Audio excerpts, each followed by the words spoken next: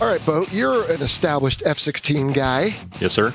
In fact, we even had you on the show to talk about air-to-air weapons. But what do you think, percentage-wise and historically, is the greatest threat to you F-16 guys and to us F-18 guys and really all military aviation? Well, I think despite what the movies may have you believe, it's definitely the stuff coming off the ground trying to get me while I'm flying around. Okay, surface-to-air threats, and there's two big categories of those. What are they? So you have the surface-to-air missiles, all those big, flying telephone poles ripping around the sky. And then you got little small pieces of metal that you pretty much cannot see, AAA. That's right. And so we are starting a two-part series on the next couple of episodes on surface-to-air threats and countertactics. And we begin today with a discussion with retired U.S. Navy F-14 pilot and Top Gun instructor Craig Snyder, who's going to be here talking all about what you just said about anti-aircraft artillery, better known as simply AAA. Hit it. Hammer 2-1, left to steer 6. They're Hammer 3, there's AAA backing your position. 15424. Hammer 2, missile launch. Hammer 1, break left. Hammer 3's got problem. Strap in for the Fighter Pilot Podcast, the internet radio show that explores the fascinating world of air combat, the aircraft, the weapon systems, and most importantly, the people.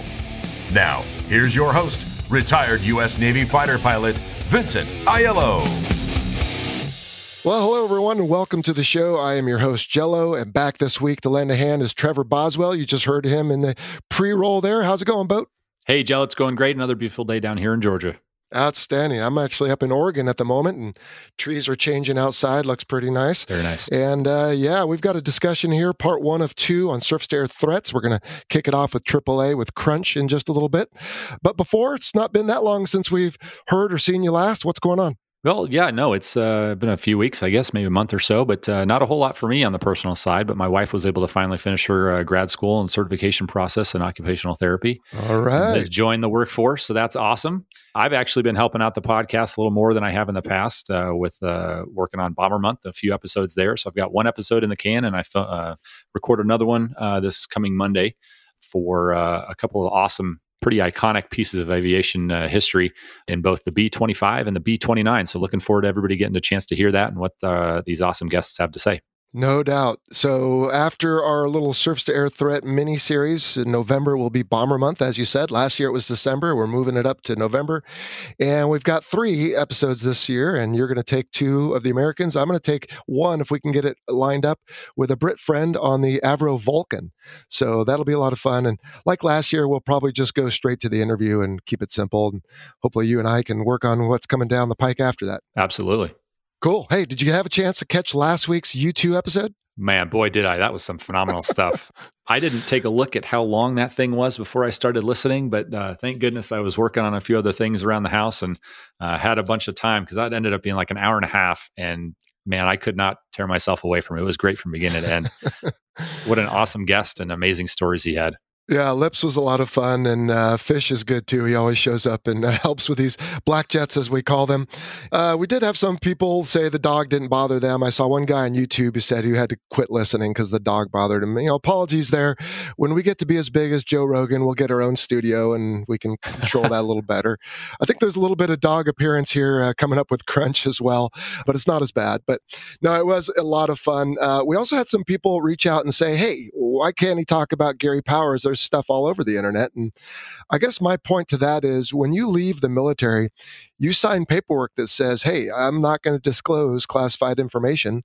And in fact, I remember folks even telling me, if you see it on the internet, don't acknowledge it, don't deny it, don't do anything, just step away. Because if you start wading into that, it gets real messy. And so I'm not going to stand here or sit here or whatever and explain or justify why Lips didn't want to talk about certain things. But if folks find stuff on the internet, hey, go for it. But, we're still required to protect certain information. Oh, yeah, that's absolutely correct. I don't want to touch that with a 10-foot pole.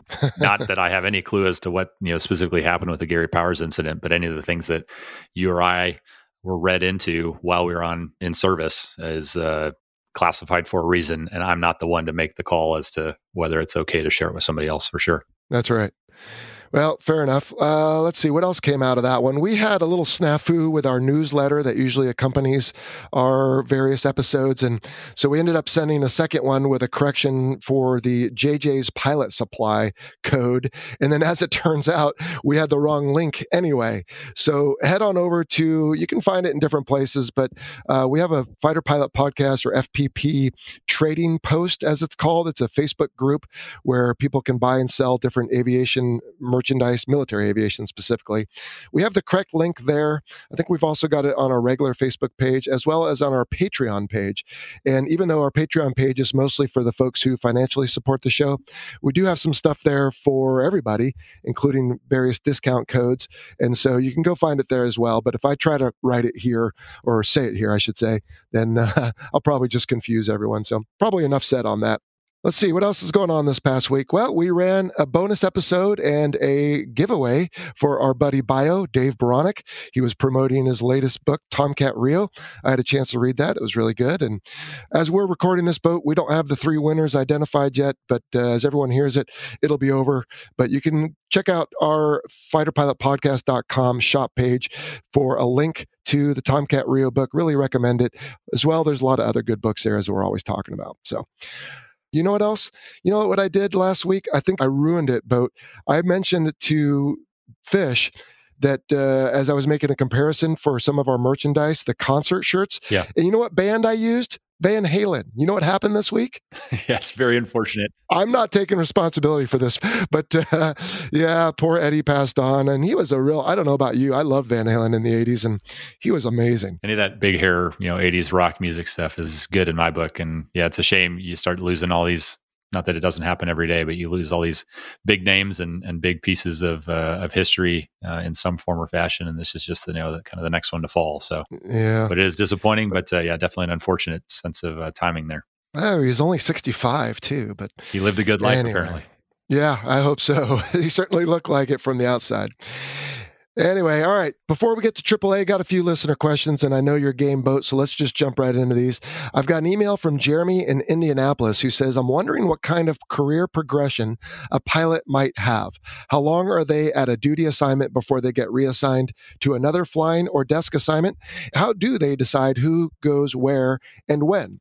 I was also wondering if there was a timeline for promotions and what requirements a pilot has to meet to be considered for promotion.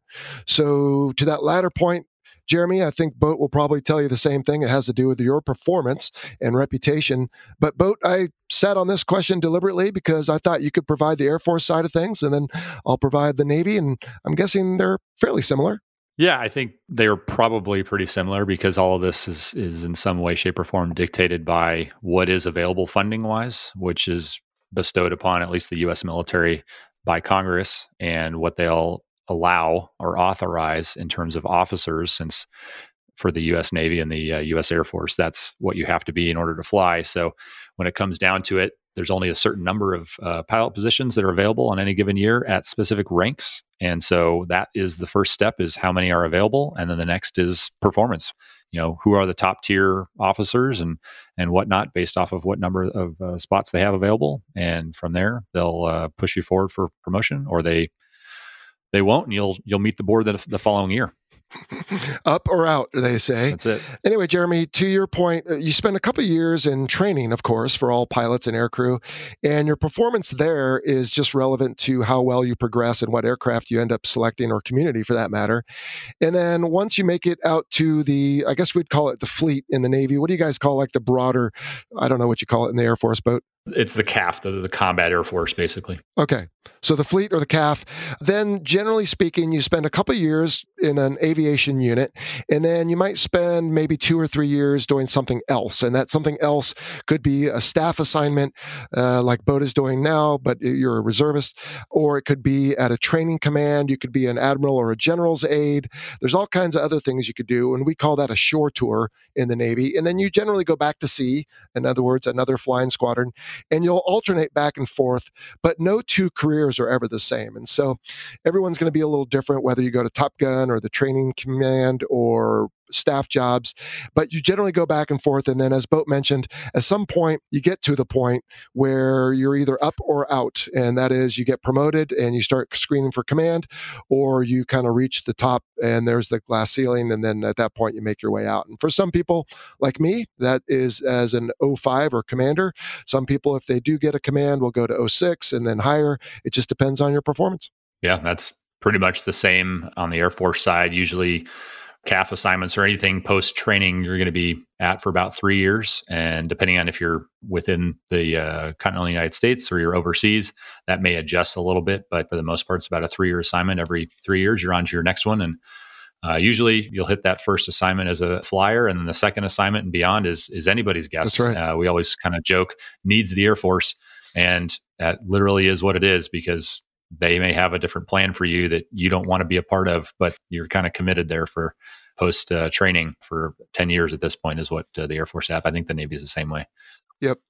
And we use a community in Millington, Tennessee called the BUPERS, and you speak with a detailer, and the detailer is the one who assigns the different things that you'll do, and that's based on his discussion with his counterpart, who is the placement officer, and that person has the jobs available, and then the other guy has the people available, and they do their best to match them. And I'm guessing the Air Force has something similar, probably call it something different. Yeah, it's just the personnel center in San Antonio, Texas. They've got a body that's sitting down there that's assigned to whatever airframe that you're flying, F-16, F-35, all those things. And they know of those aircraft types and of the pilots available, what positions are available that'll fit the bill, and they plug and play and go from there. So yeah, it's pretty well-oiled machine, although it doesn't always feel that way when you're waiting for where your next duty assignment is going to be. And as I understand it, Jeremy, the more senior you get, the more likely you're going to be grabbed by name for something, especially once you start putting on admiral or general stars. Then there's, of course, congressional type boards that have to meet to promote as well. But at that point, they kind of know who is the best suited for certain jobs. And so that's a different story. But anyway, great question. Why don't we move to a phone call? Hi, this is Sean Burrell, U.S. Army veteran. Wanted to know if we could get a P-40 Warhawk and a P-51 Delta Mustang episode. Thank you very much. You guys do a great show. Appreciate everything you do. Thank you.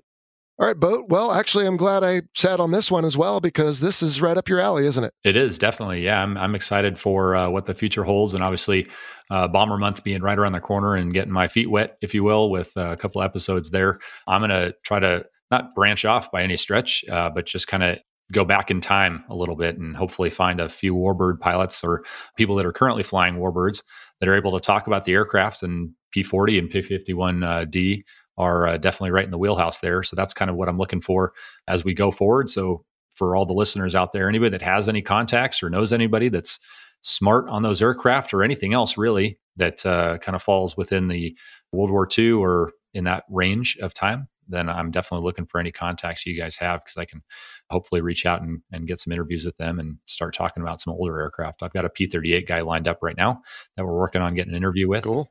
But yeah, it's right there, Joe. I'm looking forward to it.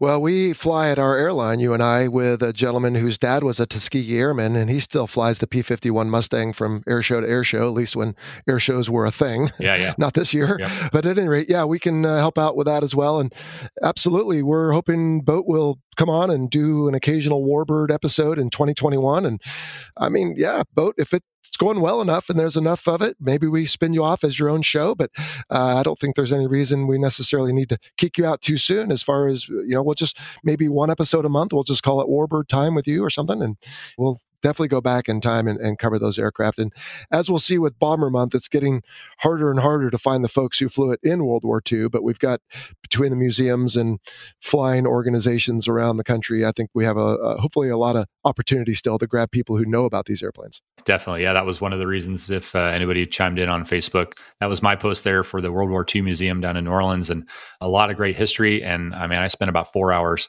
and that was not nearly enough time to go through and talk to all the people and see all the exhibits they have out there. So definitely go check that out if you have a chance. But yeah, looking forward to what we can pull up and keep alive from history.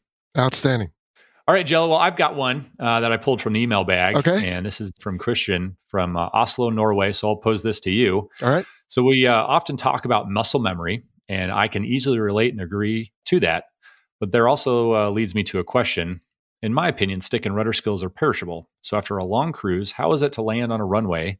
Do you need a couple landings to adjust glide slope, sync rate, and to avoid full throttle upon touchdown? Or what was that experience for you, Jella? Well, I don't think there's any disputing, Christian, that stick and rudder skills are perishable. I believe every pilot would agree with that. It's really not a big deal, interestingly. The bigger things that you forget are to not lower your hook when you return from, let's say, a 6 or 8 month deployment.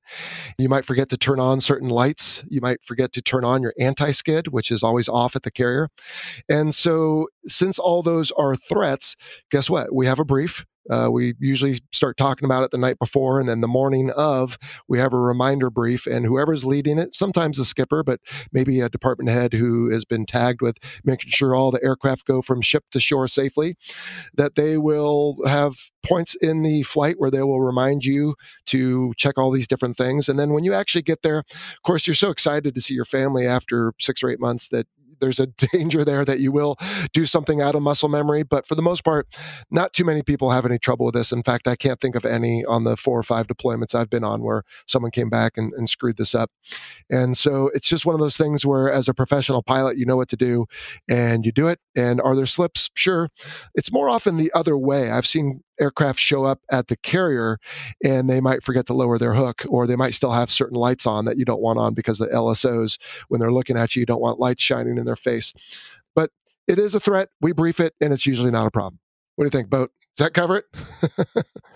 Yeah, I haven't had one of those types of experience, obviously, but even on a long pond crossing and whatnot, you're coming up initial to land, and you've got to kind of run through a mental checklist there of, okay, I've just been flying. I haven't landed in a while. I need to think about all the basic steps. So yeah, just a lot of things that are perishable or even fleeting. But once you kind of get back in the mindset and start thinking again, they kind of do come back. But it does take a hot second to get back up to speed. And I really liked what Lips said last week. I think I'm going to use that more as I think about what he said and ruminate on it, is that in those moments where it was, the game was on, the clock was ticking, whatever you want to call it, that's when you're really keyed up. And so landings, I think, are always that, because those transitionary periods from flight to not flight are always dangerous, takeoffs as well. Definitely. And so in those moments, you're generally not thinking about too much else, which again is a conflict when you're coming home from deployment, because you know you're about to see your family, which is a wonderful feeling. But you compartmentalize, as we've talked about before on this show. And so you just do what it takes. And again, usually it's not a problem. I don't normally have any issues, at least I didn't, with flying a certain pass. I mean, once you've landed on a carrier for so long, a big long runway is fairly easy. So you just have to keep yourself in the game and not screw it up, which isn't too hard. Yeah. So anyway, I think we beat that one to death. Let's take another phone call. Hi, Vincent. My name is David May. Man, love the podcast. It's such a breath of fresh air. Like I say, I am definitely in your target audience, someone who wanted to be a military aviator but didn't have the eyes. Hey, I wanted to ask if you had ever considered doing an episode on Commander John Bug Roach, the famous LSO that was, from all accounts, pretty much one of the greatest modern-day fighter pilots and landing signal officers of all time. I would really love to hear an episode on him. He just seemed like such a unique man. So, all right, thanks. All right, appreciate the phone call. And yes, those of you who follow naval aviation, you've probably heard of a gentleman by the name of Commander Roach, call sign Bug, of course. And he was a legend among landing signal officers. I did not know him personally, and I believe he passed away just as I was getting commissioned. He was killed in an A4 mishap, as I understand. He was such a hit that every year at the Tailhook annual convention up in Reno and Sparks, Nevada, which was virtual this year, but the Friday night social is named after him. And he was just one of those guys, larger than life, always big smile on his face, as I understand. And so, yeah, if we can find the right person that knows him well enough to be his surrogate on the show, we could certainly have an episode about him and maybe LSOs as in a broader context. But I don't know enough to be the expert on that one, and I don't know who does. So maybe those listening, if you know someone who knows Bug Roach or did, or the family or anything about him that can come on and lend an ear for it, then we can do that. But as of right now, we don't have the connections that we need. So good question. Appreciate that. But let's finish with an email from from Justin. Not sure where Justin's from. This one's a little sticky, perhaps. My question is about nuclear strike. I've read that the B-83 weapon can be carried on just about every fixed-wing aircraft in the Navy and Marine Corps and Air Force inventory. Is that true? And if so, is nuclear strike a mission fighter pilots train for these days? Boat, I'll put it to you first. All right. So, Justin, the short answer is yes. At least within the Air Force inventory, all of the aircraft can carry it. I think minus probably the A-10. I don't think I'd want to do that mission in an A-10 as it is. No offense to those guys. But that being said, they do train to it. So specifically the F-15Es, the Strike Eagles, and the F-16s are the primary carriers of that. I know that there is a future nuclear potential mission there based off of what I've read for the F-35. The F-22, there is not a planned mission for that. But the F-35 is in progress right now in terms of the initial portions of testing and everything, obviously, because as they phase out F-16s, they're going to need additional aircraft, capable of executing that mission. All that being said, not every fighter pilot is trained to execute that mission. So only specific units are identified as being nuclear capable, as we like to call it. And so while the aircraft has a switch that's capable of it and the systems in there will be able to support the weapon, they won't necessarily train to it because of the cost and the time and the infrastructure associated with protecting nuclear weapons. And so that's why only specific places have the capability to do it. And that's mostly just due to the infrastructure and cost associated with it. Yep. Boat, I will tell you, 25 years almost in the Navy, 3,800 flight hours, over 3,000 in the F-18. When I read Justin's email, I said B-83. I guess I'm supposed to know what that is. Truthfully, we never did anything with it. I remember asking as a young officer about the nuclear enable switch in the F-18 off on the pilot's left side, and they said it doesn't work. And honestly, that was it. We never did anything with it. There wasn't any hush-hush stuff or people going, at least that I was ever aware of, behind closed doors to talk about it. I don't know that it's on carriers anymore. I'm quite sure it's not, frankly. And at least in the F-18 community, we didn't do anything with it. Never heard any Marines talk about it. Don't remember F-14 guys talking about it. So I think it's gone from the carrier. But again, maybe I just wasn't on the inner circle. I don't know. Yeah, I'd add there to it. I don't think the Navy is the primary nuclear option other than submarines. I think it definitely is the Air Force. Right. But kind of to your point, there is a switch in an F-16 and it is ready to be activated if they're going to put those things on there. But if you're not in a nuclear capable squadron, that thing is hardwired off, right, and you're not touching it. So it's all there. But in terms of training and whatnot, I couldn't speak directly to it. But I definitely appreciate the fact that it didn't have to be qualified in a nuclear mission, because that's just a whole nother level of pain that you have to go through on a consistent basis. Well, I mean, just thinking back to our A4, 5, 6, and 7, right, episodes on this show, we had people talk about they had to do their PSYOP plan, and each one had their own target, and they had to brief it and do all these different exercises and missions and stuff, and training missions, of course. And so, yeah, it just sounds like a giant pain, and I'm glad, frankly, it's not something we have to do. So, good question, Justin. All right, that'll do it for questions for this week. We've got a few more we'll save for probably next week, and then we'll, of course, skip those, generally speaking, for Bomber Month.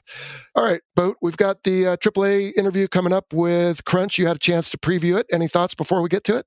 I have, yeah. Other than it being kind of a small quantity segment of one of the things that we deal with as fighter pilots, I thought you guys did a good job of kind of getting your way through all the different odds and ends within AAA. Obviously, for this episode, we're trying to focus specifically on the artillery side, or the projectile gun, if you want to call it that, side of the house. And there was a lot of different avenues of things to discuss, but I thought you guys did a great job. Pretty fun interview, frankly. Yeah, well, and I think because it's fairly straightforward, we kind of end up all over the map, as you'll hear in just a moment. So anyway, let's get to AAA with Craig Snyder. All right, dialing in today from Norfolk, Virginia is retired United States Navy Captain Craig Snyder. He's a former F-14 pilot, Top Gun instructor, all-around great dude. What's going on, Crunch? Oh, not much, Jello. How are you? It's great to be here. Thanks for the invite. Yeah. Calling in from beautiful Norfolk, Virginia, this sunny afternoon. Having a great day. Well, the other thing I didn't announce in that little intro is that you and I were Top Gun students together. That's right. We went through the class, I believe it was class 0300. That's right. In March of 2000, we went through the class. And you went through with Pete Notes, Ike, as I recall, in an F-14? That's right. We went through as Top Gun 3 was our call sign. Okay. I was Top Gun 7. Yeah, that's right. And then we stuck around. We were on the staff together in the squadron there together as instructors for the next 3 years.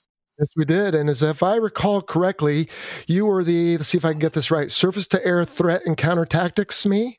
That's right. I was also the air-to-air shot validation expert for both Tomcat and the Hornet. That was where I started.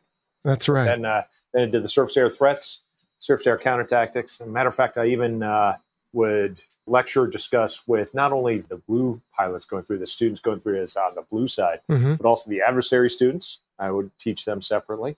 I would also teach the helicopter weapon school students, as well as there was a S3 weapon school that started up later. That's right. As well as the air wing. So every time an air wing would come through, which was like 5, 6, 7 times a year, I'd lecture to the entire air wing and go over recent history, current events, tactics, things like that. It's great stuff. You were and are the man, Crunch. And so let's talk about all that stuff, but let's back up a little bit. Where are you from? What did you do prior to that? What did you do after that in the Navy? And what are you doing now? So what do I do now? Well, okay, so back up. I grew up in Western New York, went down, graduated high school down by New York City, went to the Naval Academy, graduated in 93, went straight off to flight school, went through Pensacola, then Whiting Field, then NAS Meridian, got winged there, flying the T2 and the A4, went off to Naval Air Station Oceana and learned to fly the F-14, started off with the F-14A, then the B, and then off to Top Gun, and then flying the F-14D for a bunch and a whole bunch of stuff after that. Let's see, that include what did I do after that? So after that, I was spent some time at the Pentagon. I was a squadron commanding officer down in Meridian for VT9. I was the air boss in the Eisenhower, so I was in charge of the the guy in the tower with the yellow jersey drinking the coffee cup. I was in charge of, the flight deck, the hangar deck, the catapults, resting gear, the aviation fuel systems, and all operations, all up to 5 miles, up to 2,500 feet during the daytime. So good stuff there. Then I was a base CO for Diego Garcia, little island, part of the British Indian Ocean territories. We got a facility out there in the middle of the ocean. My boss was about 5,000 miles away in Japan. What a great time that was. Then I did some stuff after that. I was on a staff at Fleet Forces, the old Atlantic Fleet. I was basically a consultant to the Royal Navy and the Royal Air Force. Basically brought on board the F-35B for the maiden deployments on board HMS Queen Elizabeth and HMS Prince of Wales. I then got out and actually then went to American Airlines. I'm now a first officer on the Airbus based in Washington, D.C. for American Airlines. And that's about where I am now.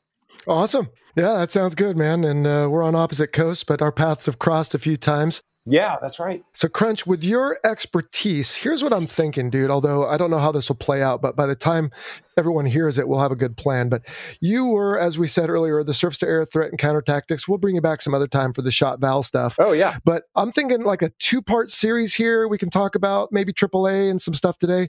And then maybe we'll get Jethro to come over and talk about Sam, since I think he had one shot at him. And we'll have you be our guest co-host for that one. How's that sound?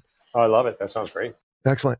So, do I remember correctly, did you used to lecture that in the 100 years of military aviation or aviation in general, AAA is what has brought down more aircraft than anything else, whether SAMs or other aircraft or anything like that? I recall something like that, saying that was like the percentage threat. Yeah, but I don't remember the numbers on it or the details other than saying that, hey, this is a bigger threat than we give it credit for.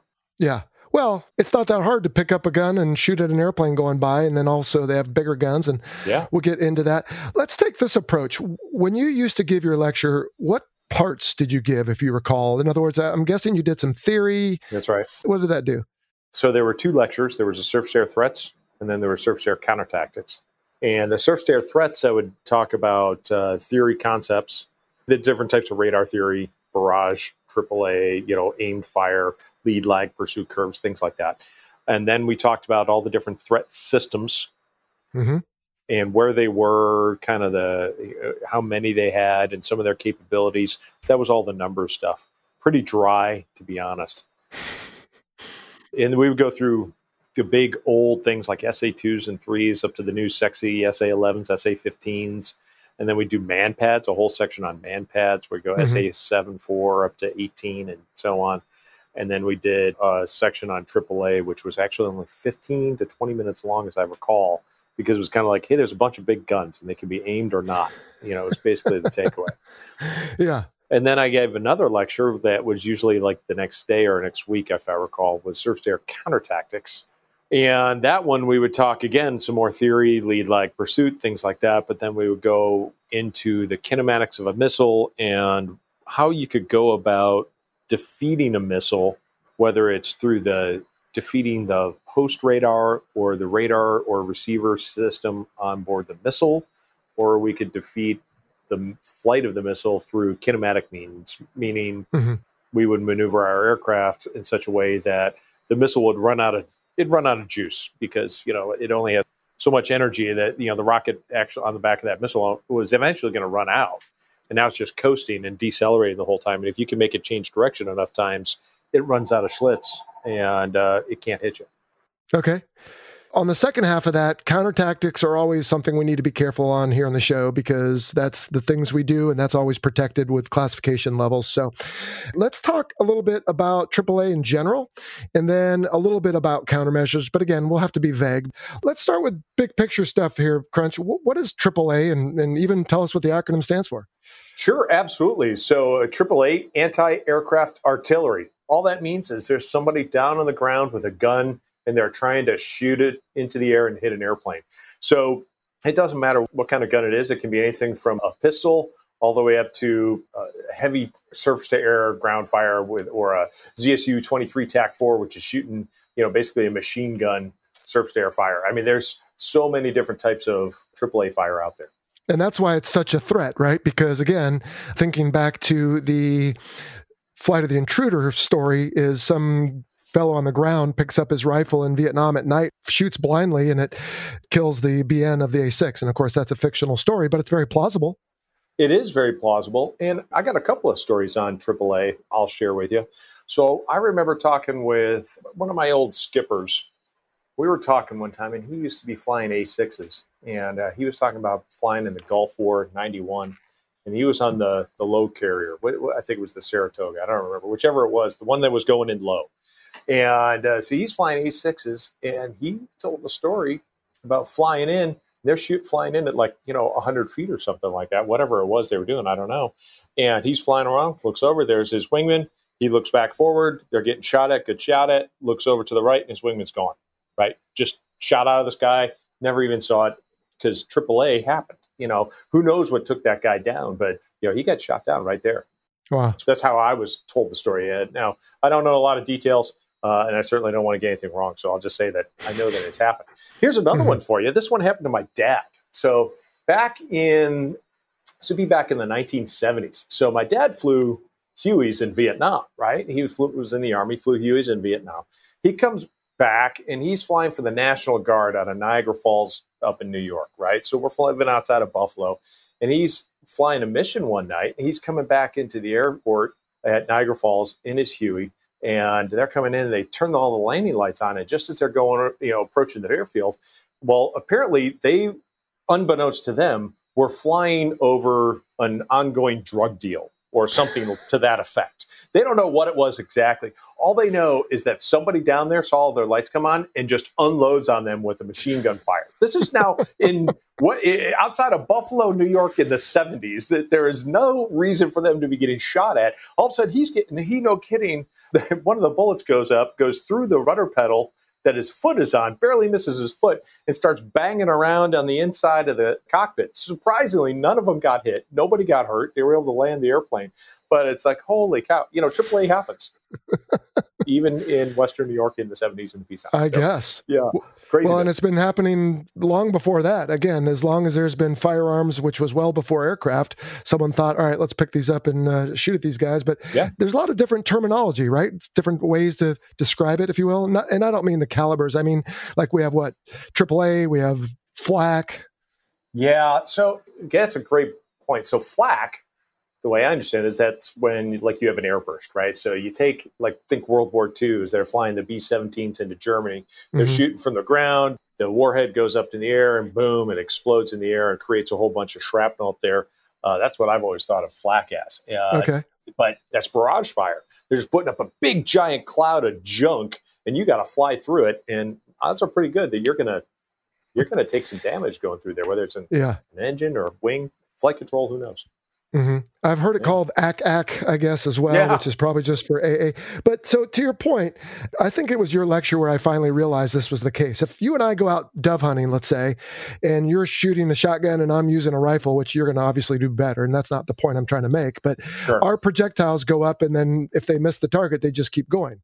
AAA is not always like that. They're actually little exploding projectiles. Frequently, yes. You're absolutely right, because they're going to have little, whether I believe they're like little, you can set it based on the pressure altitude. So it's the little barometer in there. And when the pressure changes to that altitude, boom, that's where it goes off. I suppose it could just be a timer. That's something I'm a little light on the knowledge there, but I don't know if it's a timer, but I believe it's just based off of the altitude. So you say, hey, I want it to go off at 15,000 feet. You dial in 15 and up it goes. That's the way I understand it. Yeah. Well, I bet both would work, because if you know a little bit about physics with the projectile and the environmentals, hey, if I fire it at this angle, it's going to go to this spot. And then after so much time, it'll be at this altitude. So of course it's on a projectile path, but you can do it that way. Yeah. And I guess this is why it's so important to not let the enemy know what altitude you're at. So if there are contrails and they know the contrails begin at a certain altitude, well, that lets them know your altitude, and so they can dial in accordingly.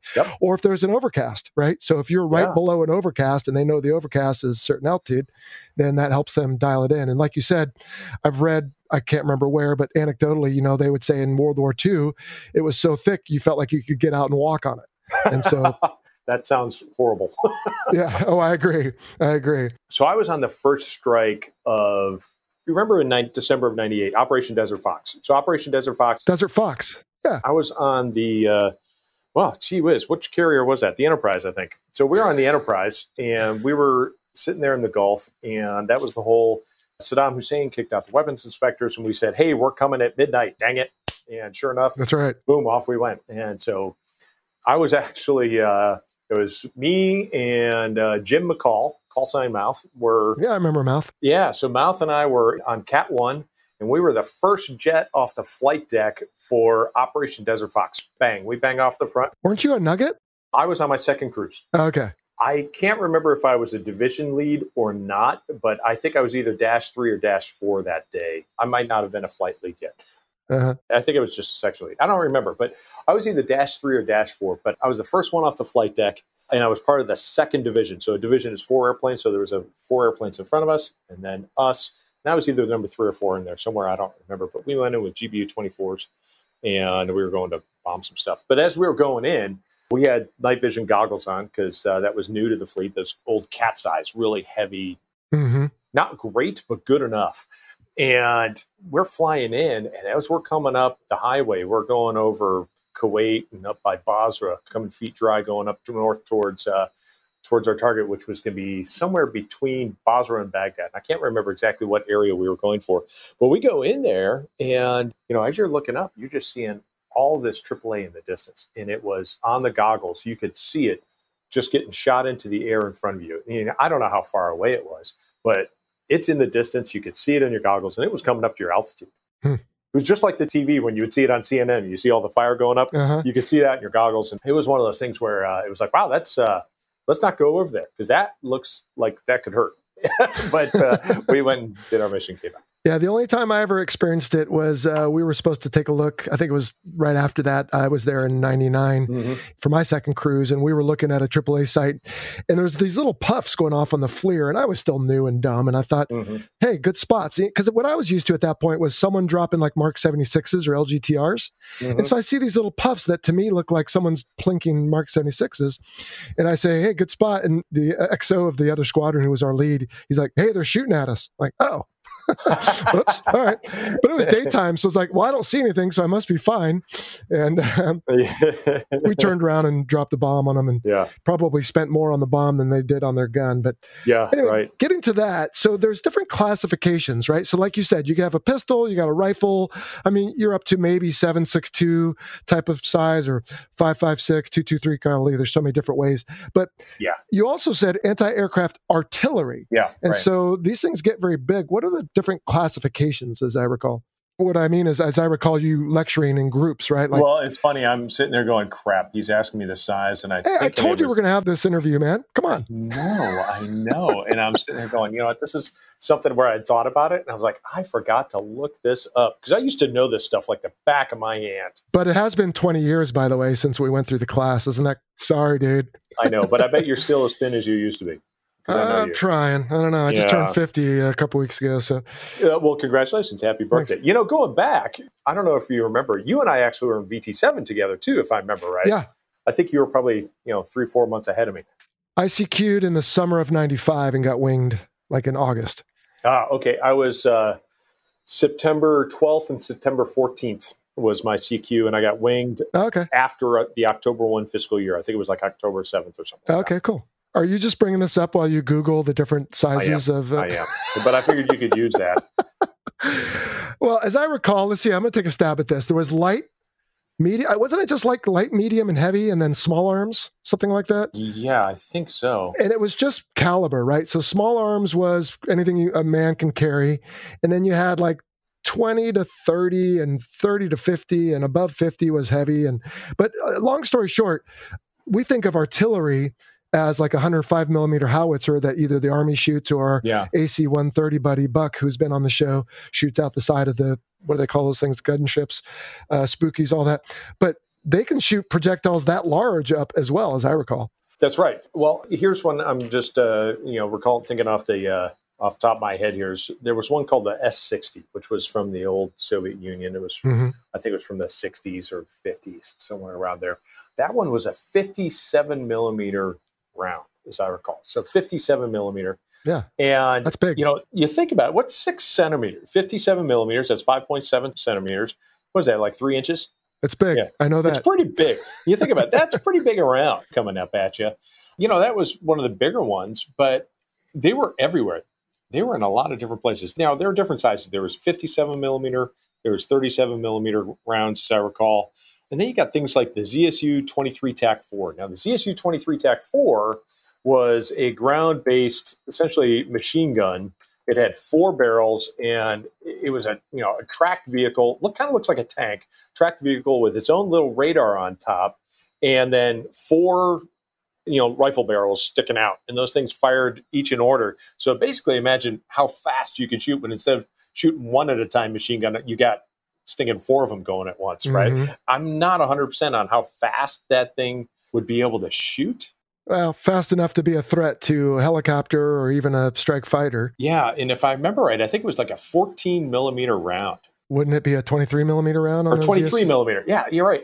So ZSU 23 TAC-4, the 23 millimeter round. But yeah, so the ZSU 23 TAC-4, 23 millimeter round, this thing was pretty impressive. It shot down a lot of airplanes back in Vietnam, if I'm not mistaken. Yeah, well, I can't remember when it came out, but I do remember for a time it was a predominant threat for us, particularly if we came in at low altitude. That's right. And I guess that's really the point of this whole thing is, okay, we'll just come in at higher altitude because these guns are relatively cheap. They're widely proliferated.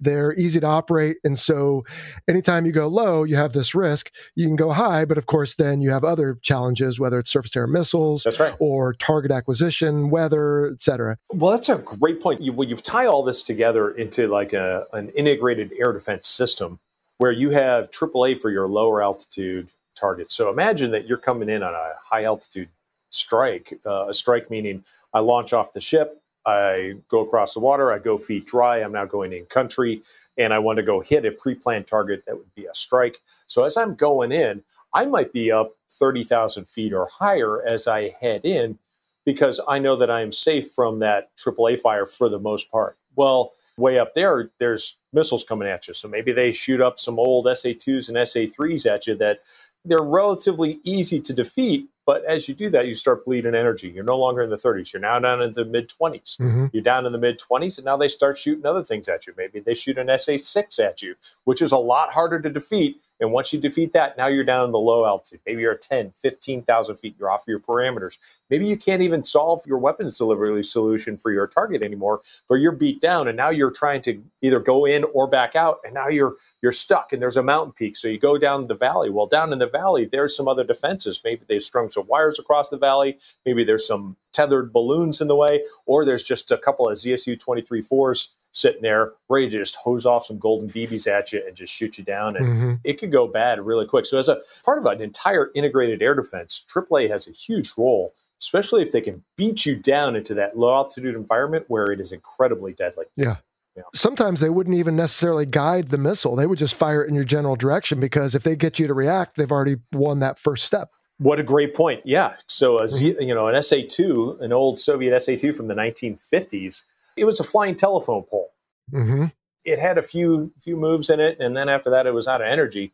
But you had to spend some energy to make those movements. Yeah. And so now they shoot one at you. It looks like it's close. You got to honor it a little bit. Oh, I defeated that one. I come back on. Now they shoot another one. Oh, I got to honor that one. But next thing you know, you're off your parameters. And I mean, they don't even have to shoot you down as long as you don't succeed at your mission. They kind of won, right? That's a mission success. That's true. Yeah. Yeah. And I think the overarching theme here is that we are assuming that we see these missiles. The one that you don't see, just like the MiG at your 6 that you don't see, is the one that's going to be the biggest problem. So let's talk about that for a second. So, well, we're talking about AAA here right now. We're not talking about missiles. But with missiles, a lot of times, the one coming straight at you is the hardest to see.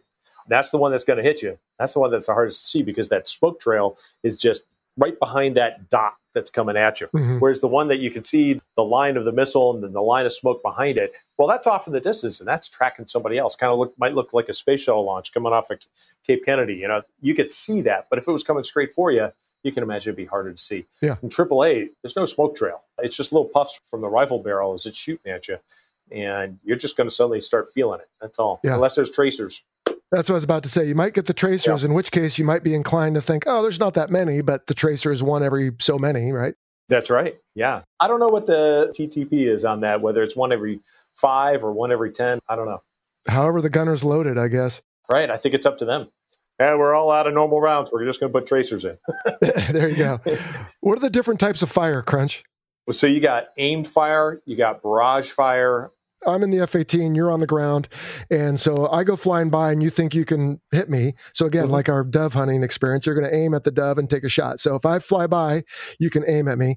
What if you just kind of know I'm going by and you just want to shoot in where you think I'm going to be? Is that the barrage? Yeah, that's that barrage fire, or do they call it curtain fire? Is that right? Am I making that up? I think they did, didn't they? No, that's right. Curtain fire is a barrage fire, different from rapid continuous artillery or machine gun fire in a designated line or area. Okay. Game back on. All right. So let's say, if you're going by, just like your dove hunting analogy, and I want to take a shot at you, I figure out what your line is. I put a lead in there and, keep the gun tracking, pull the trigger, boom, maybe I get that one shot. On the other hand, I could say, hey, they're flying through this area. I know they're going to have to pass above me. Maybe I just take all my guns, train them pretty much straight up, and just keep shooting. And I create almost like a wall of lead as it's going up. That would be curtain fire. And you're just going to fly right through that. And there's a chance that you might hit something. And then you got barrage fire. So they say, hey, you're going to be going through this area. And that's, think World War II B-17s over Germany. They're going to be shooting up all this airborne artillery that's going up, and it's just exploding all around you and creating a big giant cloud. And they're just, kind of shooting in your general area, but not trying to hit you specifically. Well, I would debate that point. I mean, obviously they're trying to hit you, but I guess it's not quite as aimed as the dove that you've taken a bead on. Yeah, I guess in the terms of I'm thinking of it differently. You're absolutely right. They are trying to hit you. What I mean is, like in aimed fire, you might have a radar supporting your gun. Right. Gotcha. So the radar's tracking, and that the radar, there's a computer that is developing a firing solution, and it's telling the system where to aim that gun, and it's shooting the rounds out in front, and it's trying to put every single one into you. Yeah. Whereas the curtain fire, unaimed, it's just putting up a wall. And the barrage fire, I imagine it's still controlled by a computer in most cases, but it's saying, hey, I'm probably not going to hit you specifically. Let me put some behind you, in front of you, above you, below you, to your left and your right.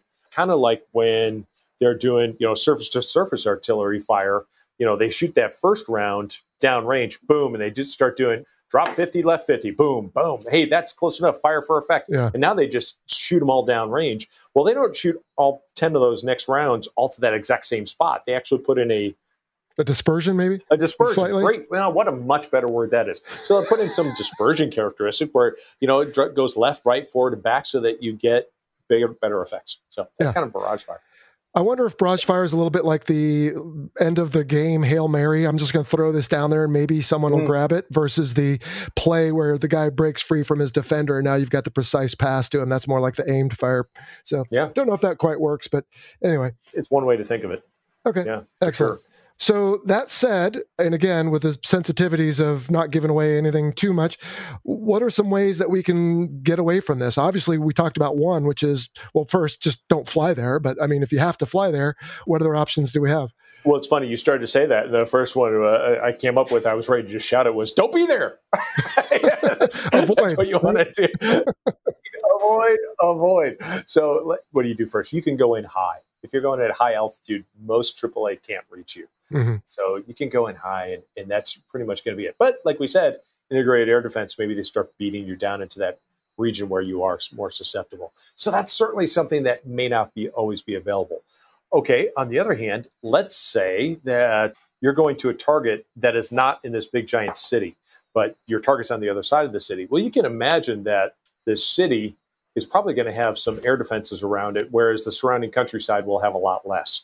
Well, maybe you would go around the city with your flight plan, your path for your strike, so that you didn't put yourself in a scenario where you were going to fly through an area where they were likely to have a lot of air defenses. So that would be one way. So you could go high above, or you could go laterally around it. Otherwise, if you find yourself in like a barrage fire scenario where it's starting to blow up all around you, the best thing you can do is go as fast as you can, a straight line, and get out of there, right? You just got to get through it.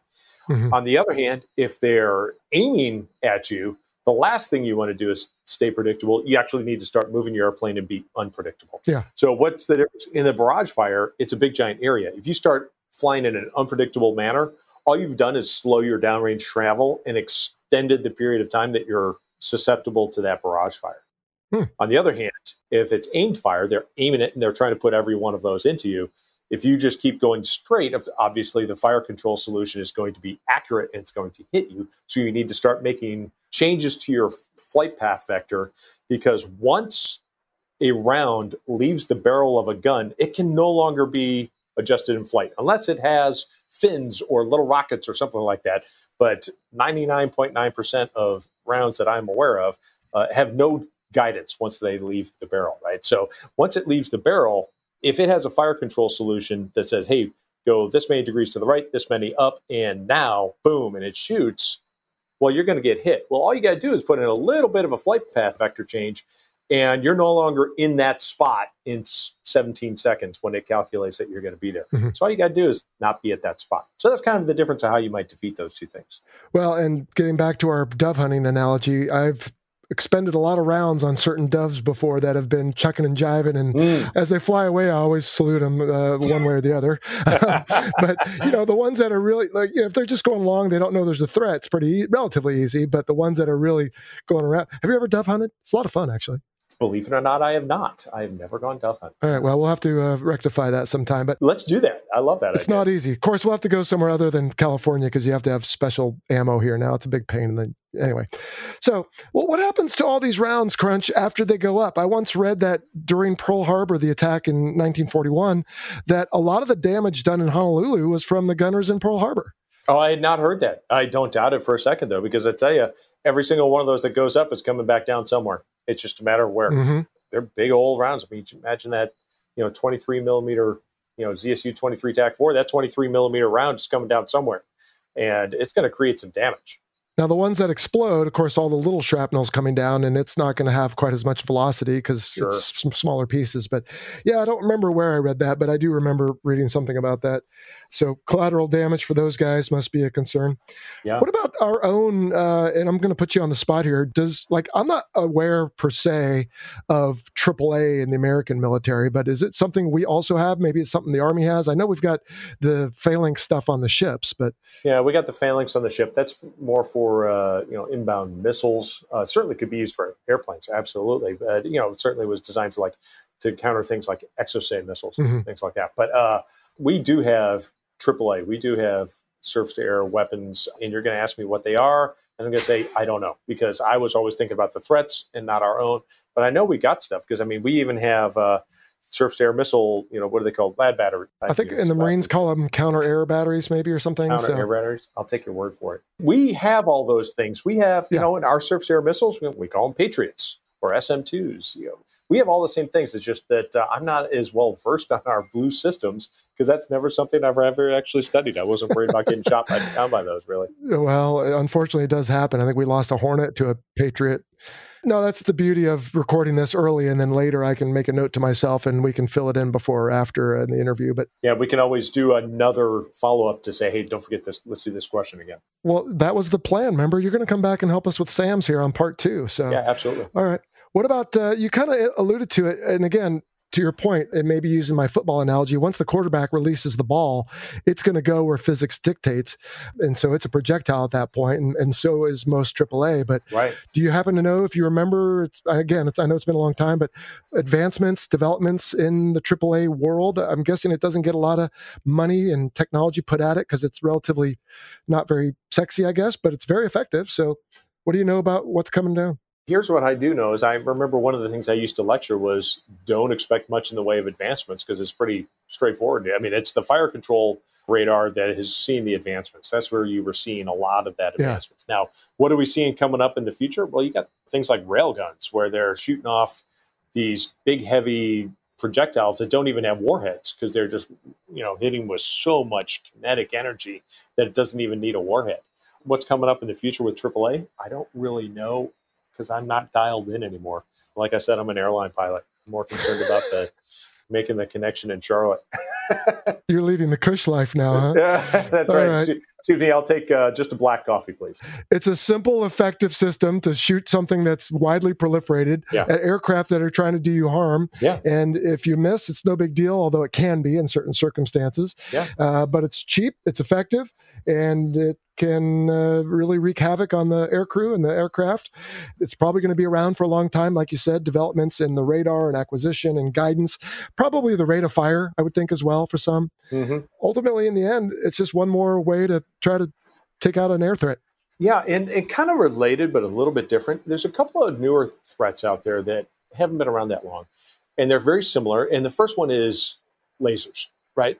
Sometimes people just pick up a laser pointer and they start shining it at the airplane. Well, guess what? If it's a strong enough laser, you could actually cause eye damage to the pilots. Well, holy cow, what an interesting way that you could, instead of shooting a gun, maybe you shoot a laser at an airplane. And does that do the damage? I'm not talking about a laser that's going to heat up the side and blow it up like something out of Star Wars or Star Trek. I mean, just something where it might either temporarily or permanently damage your vision as a pilot. Now you can't perform anymore. Well, I believe that's, not to say anyone cares, but I believe that's prohibited by Geneva Convention. But at any rate. Well, there's a lot of stuff that's prohibited. It's also against a lot of speed. But, I don't speed, Crunch. Oh, well, all right. Well, I was doing 56 on the highway today. So I'm sorry, what was the next thing you were going to say? The next one I was going to say, similar but different, are drones. So you think about, you've probably seen videos on YouTube of people just having a drone up there. Now flying this drone right along final at an airport. Here comes this airliner zipping right past the drone. Mm-hmm. Well, imagine if you're a bad guy and you want to take that drone.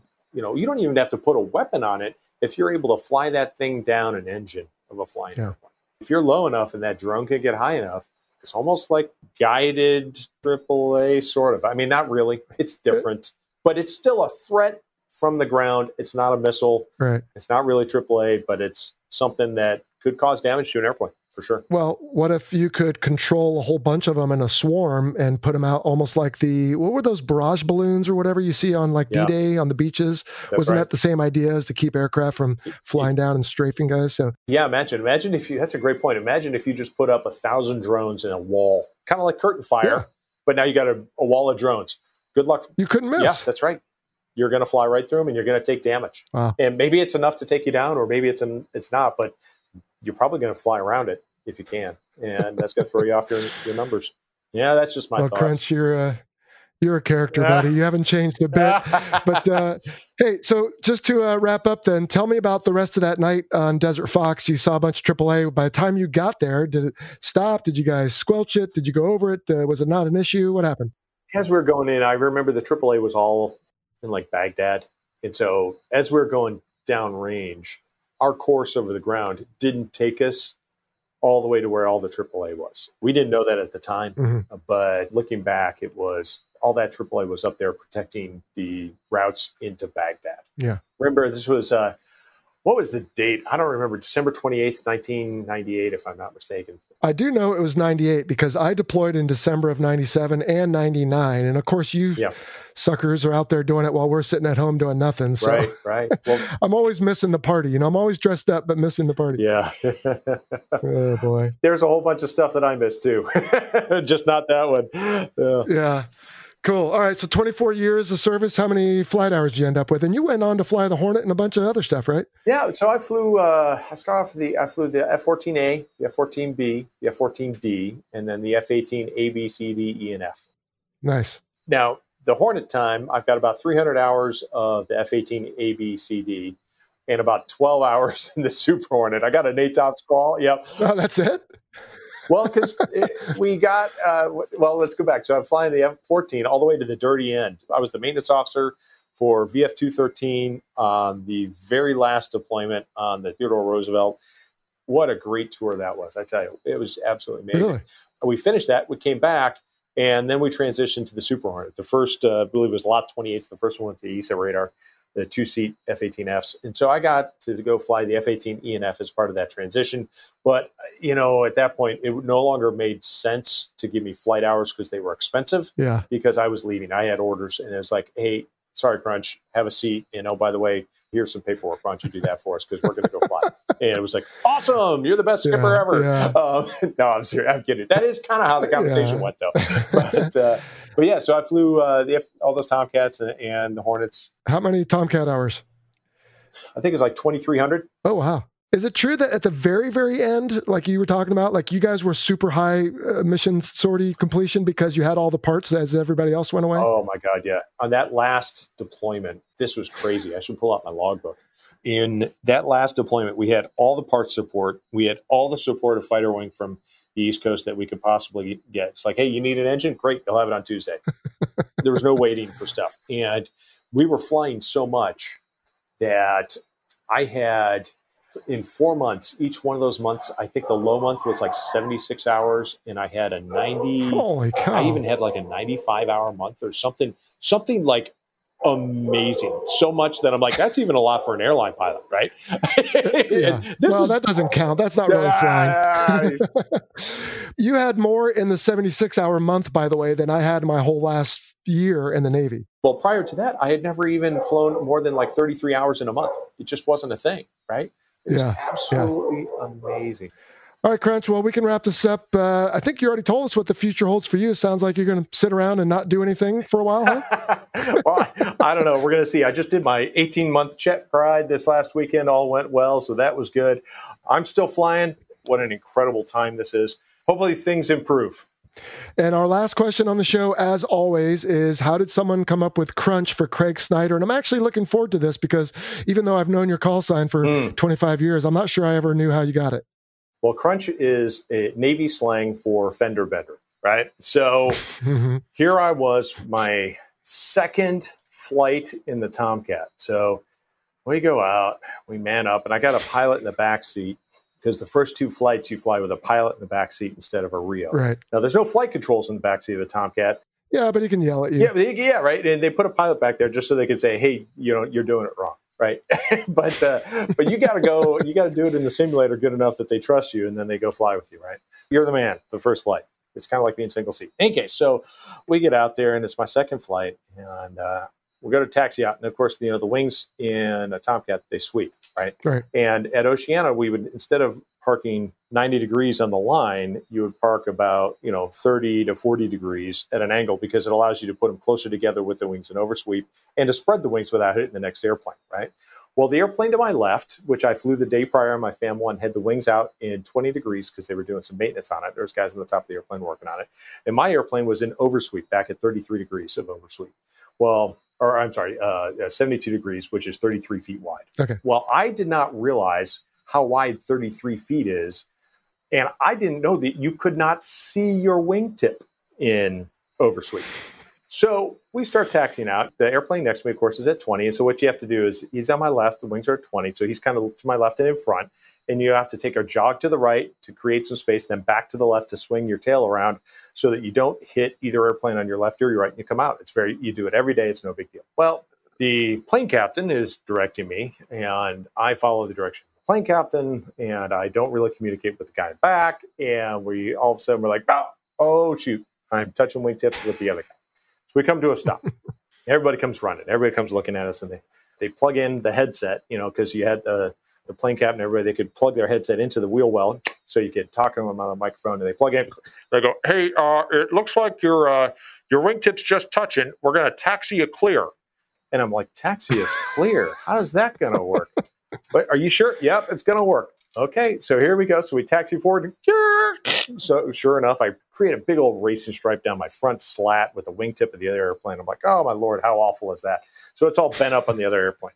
I'm like, good Lord. Well, now we are clear. So now we taxi out. We just taxi out and come all the way back around to a spot we were in before and park it. Yeah. And we're like, oh, my Lord, this is awful. Now the whole rest of the maintenance department is descending on the airplane. They all come out and look at it. The chief comes out. He looks at it. He's talking to the master chief back at the desk. And he looks at it. And they kind of look at it and they talk about it amongst themselves. And they look up at us. They don't even plug up. They look at us. The chief points at me, gives me a thumbs up, and then the go fly signal. And I'm like, huh. And so I talked to the guy in the back. I'm like, hey, man, what do you think? And he goes, well, I don't know. What do you think? And I'm like, what do you mean? What do you? I think I'm brand new. I don't know. So he goes, hold on. I'm going to ask. So he calls base. This is base. This is us. This is what happened. What do you think? And base comes back with, well, I don't know. What do you think? And then they from over the voice of God coming over the radio, the master chief from maintenance, take the jet. It's good. So we're like, all right. Well, all right. So we'll take the jet. So we go up. We taxi out. We just basically ran into another airplane, put a little racing stripe down it. We go up. We're flying. We're like doing high altitude, doing Mach runs. Come back. We land. And we're thinking about it afterwards going, man, we probably shouldn't have done that. Right. And so we come back and the other guy, he looks at me and says, hey, Craig, he goes, now, when you go in there, you're going to have to write up a MAF, a maintenance action form. You're going to have to write up a MAF. And I want you to think real hard before you write it up, because whatever you write, you're probably going to get a call sign out of it. And you're going to get stuck with it for the rest of your life. I'm like, whatever. Boom, crunch it is. Been there ever since. That's Grumman Ironworks right there, baby. It is. Yeah, oh, dear. Right. Yeah, well, that's one of those, we have a lot of call sign stories on the show, and so many of them are based on names or late movies, recent movies like Blue or Bluto or something. Yeah, right. But anyway. Yeah, mine is through my own incompetence. That's where it's from. My own incompetence. Oh, you got to blame it on the guy in the back seat. What are you talking about? Yes, right. That's exactly. That's right. Yeah, I stopped doing that a long time ago. Oh, man. Well, you are still the character I remember, Crunch. This has been a lot of fun. If we can do this right, I want you to come back next episode so we can finish our IADS discussion. I love it. With the talk on SAMs. Does it sound good? I love it. I can't wait to come back. This sounds great. All right, man. Thanks, Jello. Appreciate the time, and thanks for the invite.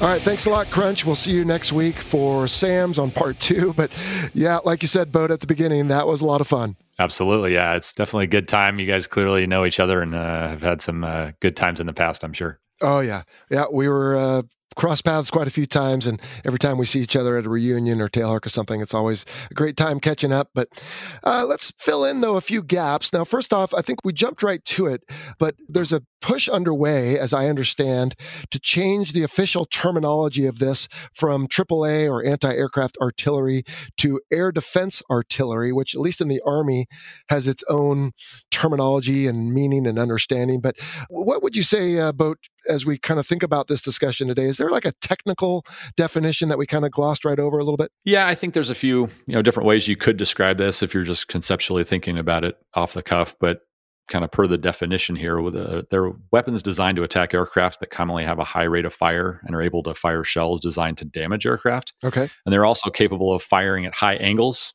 but are also usually able to hit ground targets as well in a direction or in a direct fire role. So kind of the way I think about it, you've got aircraft in this specific instance, thinking anti-aircraft style, you've got low, medium, and high altitude aircraft or targets from the AAA batteries perspective. So I know there was at one point in there a discussion on LAD, and it's Lima Alpha Alpha Delta, low altitude air defense. Okay. And those are the battalions on the ground that are shooting at aircraft that are low altitude. So you're thinking helicopters, maybe some drones, A-10s in a ground attack aircraft or something like that, or even fast aircraft going through valleys and those kinds of things. So those are the low altitude. As the size of the round that they are firing goes up, you can think that kind of coincides with the higher the altitude of the target, specifically because it needs more propellant to go higher. So those are the kinds of things that I would kind of fill in the gaps there with that specific definition. Yeah. Well, and I think to the point of the definition that you read, in other words, when I think of a military unit like an Army or Marine Corps artillery battalion, you see those great big, let's say 105 millimeter howitzers. Yeah. Well, my guess is, although I'm no expert on it, I don't think they can point those straight up. Now, they can obviously point them up enough to lob them in for ground support. But I guess the idea of certain guns, like you might see in a movie where you've got the two guys that each have wheels they're cranking, right? Yep. And then you've got a guy who's kind of aiming or pointing broadly to the aircraft. And so the idea is that they can fire these things almost directly straight up, or maybe even directly straight up. But as we talked about in the interview, of course, there's a challenge with that because it's going to come back down at some point. Right. Now, the likelihood of being hit by your own round is pretty low, but it is still a threat to infrastructure and whatever. Definitely. Were we close on the different categories? I want to say there's small arms and then light, medium, and heavy. I don't remember any of the sizes. Was that something you were able to dig out of your noggin? Yeah, I was trying to think of where the ranges were for those things, and I did look online, and I couldn't point to one specific thing that was for sure based off of what I remember going through training wise, the range. But I think the listener probably can grasp the whole concept of, hey, some guy running around the ground with an AK-47, that's just small arms fire. Light is a no kidding fixed kind of thing, whether it's fixed on a truck or fixed on a fixed site, i.e. doesn't have wheels on it. You're looking at the small diameter types of weapons. And then you go to the medium and you're probably in that 40 to 90-ish millimeter range. And then anything above 90 is generically where I would think it starts to get to that heavy artillery kind of size. And so that's the best I could come up with. I looked around. I didn't see anything for sure that those define the ranges. Well, we don't have access to the information we used to have, but if we did, it would probably be classified anyway. But some of this is available on the open net, and so folks can go do their own searching. But so, for example, we did talk about a couple systems, and I learned that the S60, as Crunch identified it, is in fact the 57 millimeter. He wasn't sure.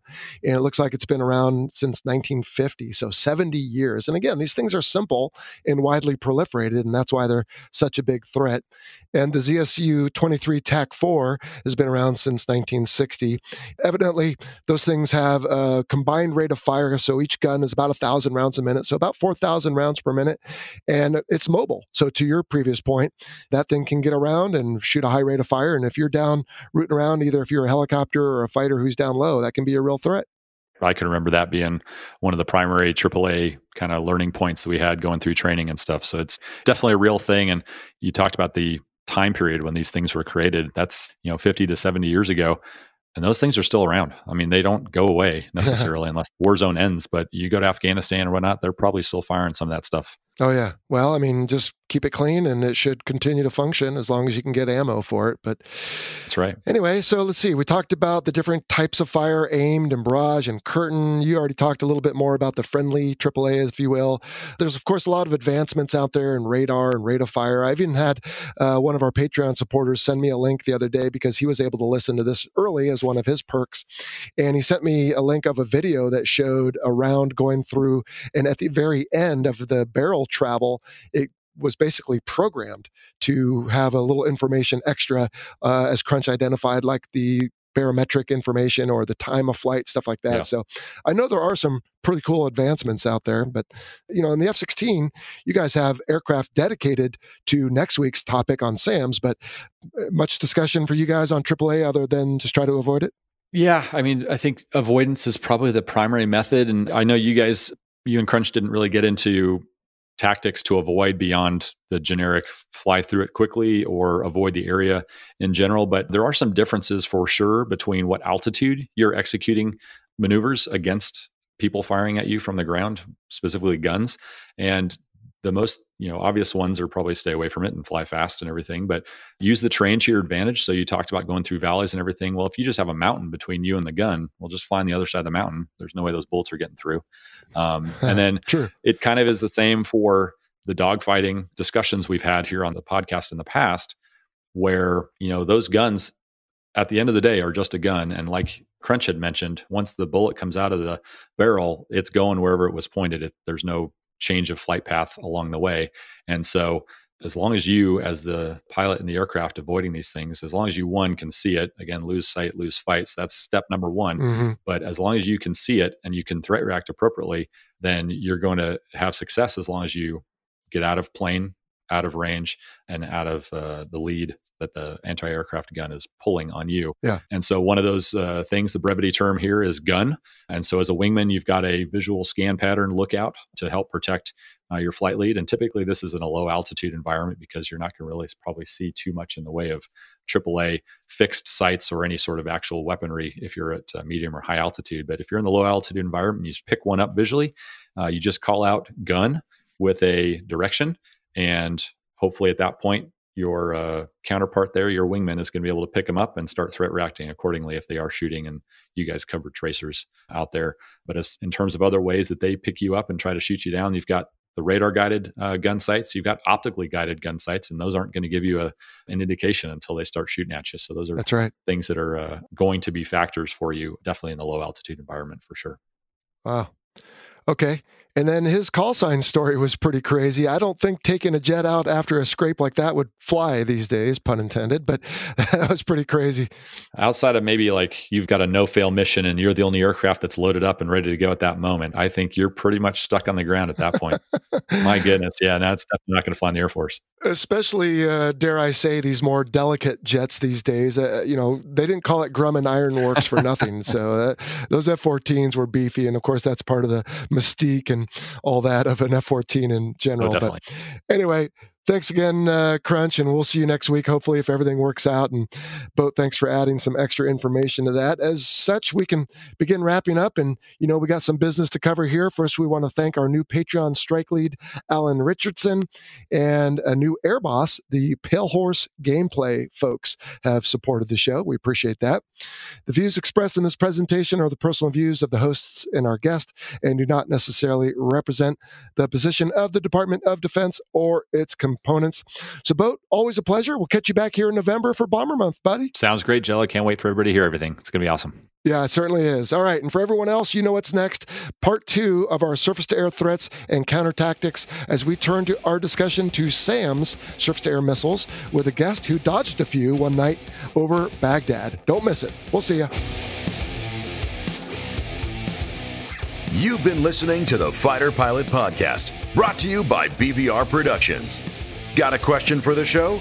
Send an email to questions@fighterpilotpodcast.com or leave a message on our listener line at 877-MACH-101. That's 877-622-4101.